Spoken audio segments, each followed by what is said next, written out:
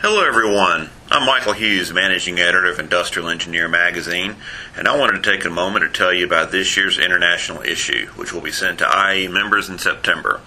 This special edition showcases the role industrial engineering plays in different countries that have a wide range of economic and cultural conditions. Among this issue's feature stories, contributing writer William W. Lawrence explains how Jamaica Producers Group has leveraged its capacity for agile supply chain management, entrepreneurial mindsets, and strategic partnerships to recover from economic decline. Teresa Ratcliffe writes that U.S. universities and industry should embrace their common cause by reflecting Germany's dual education apprenticeship model, which has become a hot economic development trend.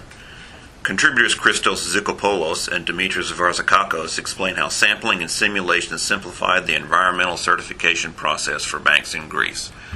And Anabela Alves brings a cautionary tale from Portugal to explain how applying lean manufacturing principles to healthcare could break down functional silos, serve patients better, and save lives.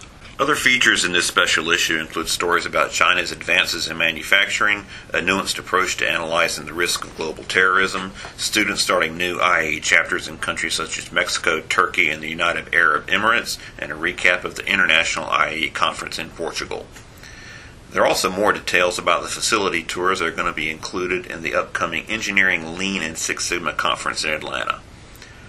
IE members should check their mailbox in early September for their copy of the international issue, or you can read it online at the Industrial Engineer website, which is www.ienet.org/IE magazine.